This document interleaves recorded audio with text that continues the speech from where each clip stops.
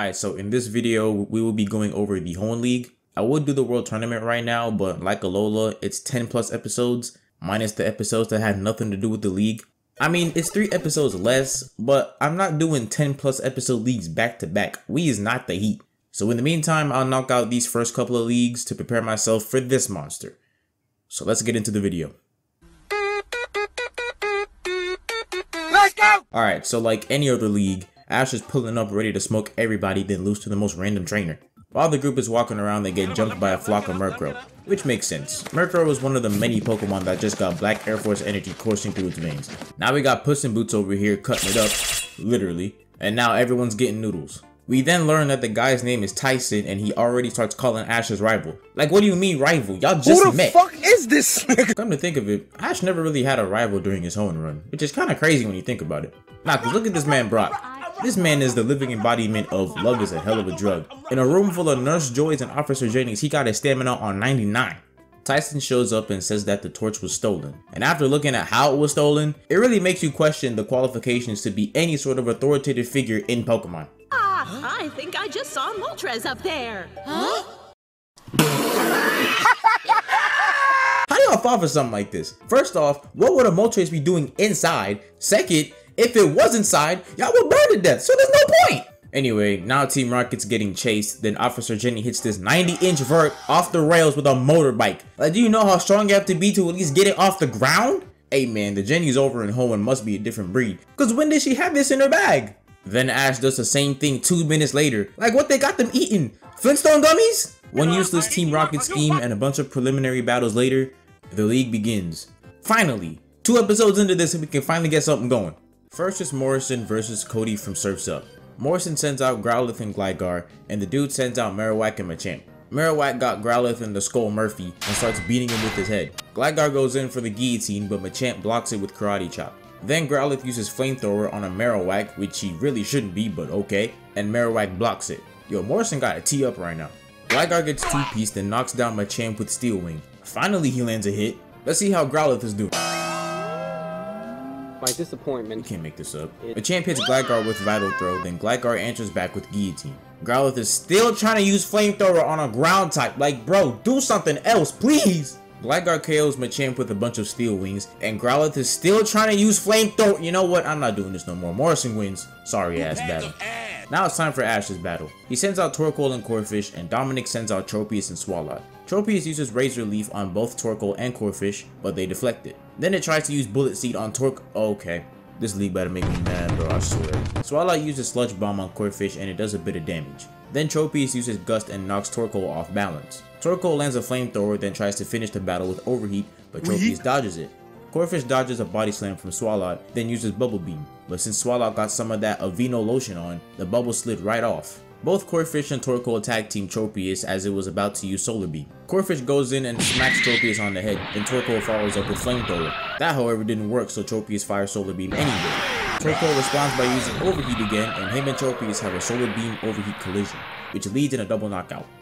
Again, why are we using moves on Pokemon that resist them? Corphish gets hit with Shockwave twice, then gets Body Slammed by Swalot. He manages to get it off, then gets hit with a barrage of Shadow Balls. So Corphish charges in, tanks another Shockwave, grabs Swalot, throws it on the ground, puts his claw in his mouth, and fills him up with some bubbles. The hell was that? Now we got Ash versus Clark. Ash sends out Glalie and Grovyle, and Clark sends out Charizard and Quilava. This nigga had one job. One! Look, I know the anime doesn't follow tight matchups 80% of the time, but this is getting ridiculous at this point. He's just putting his faith in plot now.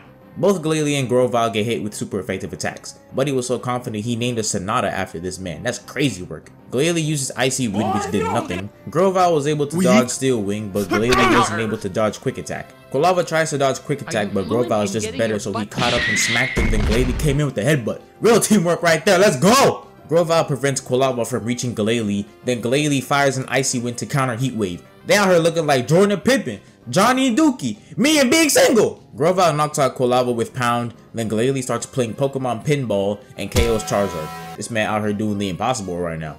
Oh yeah, and Tyson's doing good as well. In the victory tournament, we got Ash versus Katie. Ash leads with Torkoal and Katie leads with Venomoth. Torkoal blocks Venomoth's Sun Spore, so Venomoth disables Torkoal's Iron Defense. Torkoal uses Flamethrower and Venomoth dodges it, then gets subbed out for Golduck. Golduck blasts Torkoal with Hydro Pump, then finishes him off with Fury Swipes. Sorry ass. Ash sends out Pikachu, so Katie switches to the Dugtrio. Pikachu goes in with Quick Attack, then Dugtrio uses Dig to dodge. It then uses Sand Tomb so Pikachu can't move. Pikachu uses Thunderbolt. Okay. Alright. I'm about to lose my shit! Dugtrio then uses Double Edge, and Pikachu tries to use Iron Tail but ended up getting knocked out. Oh boy. No, fuck that!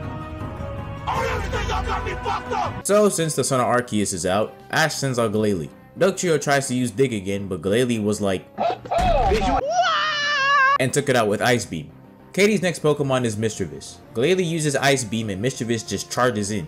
Glalie uses Headbutt, which shouldn't have even hit Mischievous, but what do I know at this point? Mischievous takes that Headbutt dead on, then uses Destiny's Bond, which KO'd Glalie when it got taken out.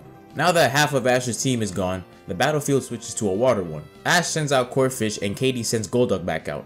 They both go band for band, and Corphish gets caught in a confusion while trying to land an attack. Because of that, Corphish is confused and can barely walk straight. But let me show you why Corphish is an absolute dog. Despite being confused, he's still able to get the job done. He hit this man with a crab hammer to the jaw, gave him a good firm handshake, threw him like a baseball, look at that form, then finished him off with a bubble beam.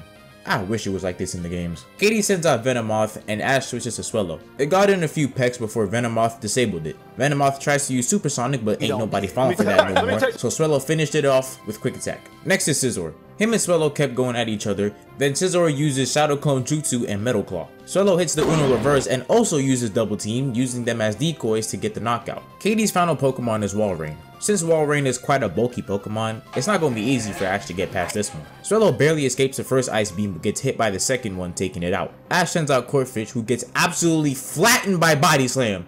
Damn! So now both trainers are down to their last Pokemon. Walrein dodges Leaf Blade, then lands an Ice Beam. Grovyle knocks Walrein out of the water, to which Walrein uses Ice Beam and freezes the battlefield.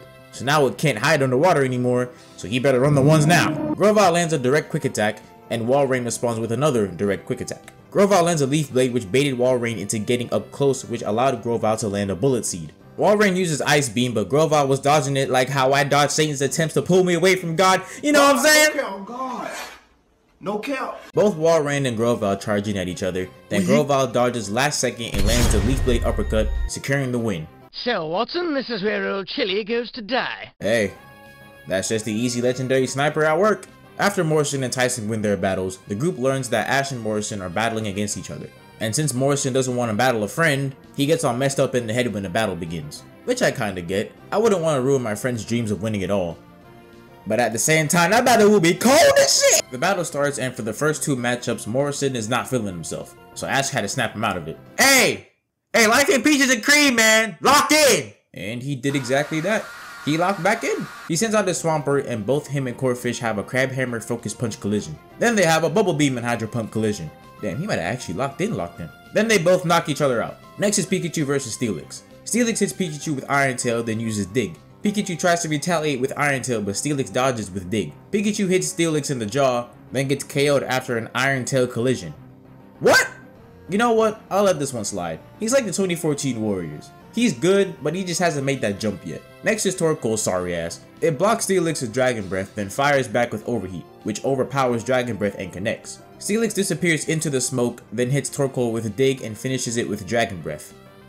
Sorry ass. Ash sends out his Grovyle next and proceeds to dodge its way to an easy knockout. Bro was like, invest in some Listerine, big fella. Your breath stank. Now it's Gligar versus Grovyle. Gligar gets hit with Bullet Seed, but Gligar got his get back and slammed Grovyle on the ground by his neck.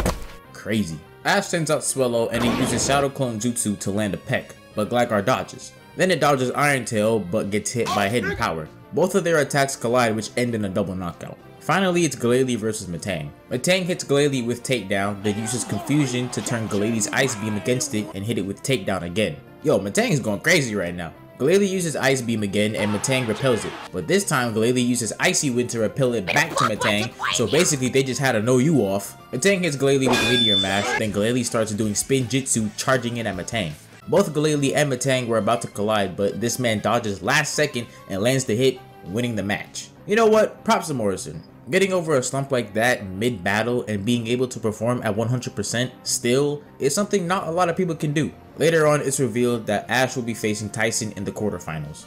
Before the quarterfinals, Meowth goes up to Tyson's Meowth and starts giving him tips on how to beat Ash's Pikachu. Another day, another slay.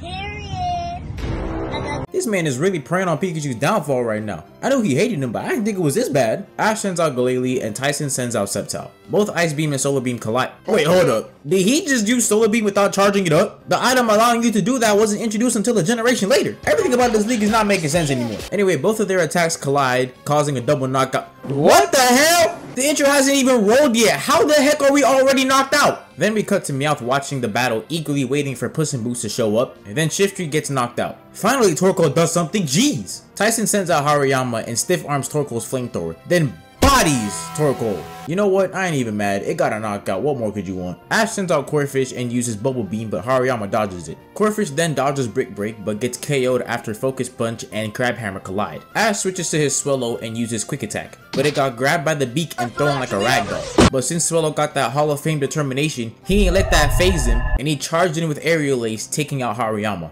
Bro is not playing. Tyson's next Pokemon is Donphan. It starts with Sandstorm, but Swallow got rid of it easy. Swallow gets hit with Rollout repeatedly, then somehow stops it with his feet. This is surprising because the thing with Rollout is that the more it hits, the stronger it gets. So how Swallow was able to stop it with its feet is something I'll never know. Not only that, he picked it up and threw it. Tyson sends out his Metagross next. It uses Psychic, which did lots of damage to Swallow. Swallow uses Peck, but it did nothing. So Swallow got taken out by Hyper Beam. Here's where Ash sees the crack in Metagross's head, so he decides to use it to his advantage. He sends out Grovyle and uses Bullet Seed on Metagross's weak spot. He keeps doing this until he got taken out by Meteor Mash. Now it's up to the Sun of Arceus, who hasn't really been doing anything, but let's hope he can do something now. Pikachu uses Thunderbolt on the Dent, then hits it with Iron Tail. Pikachu then grabs onto Metagross and lets it rip, taking out Metagross. Finally, it's Pikachu versus Puss in Boots. Meowth is off to the side cheering for the other Meowth. Get off that nigga dick, bro. What is you doing? Bro is crying and everything. Bro, he's not gonna let you hit. Relax. Pikachu dodges Slash, then both of their Thunderbolts clash.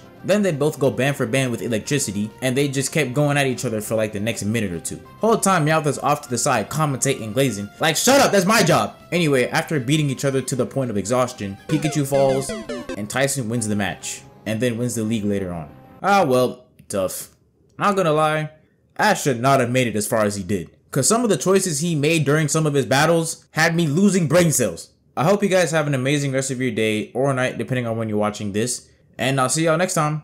Later.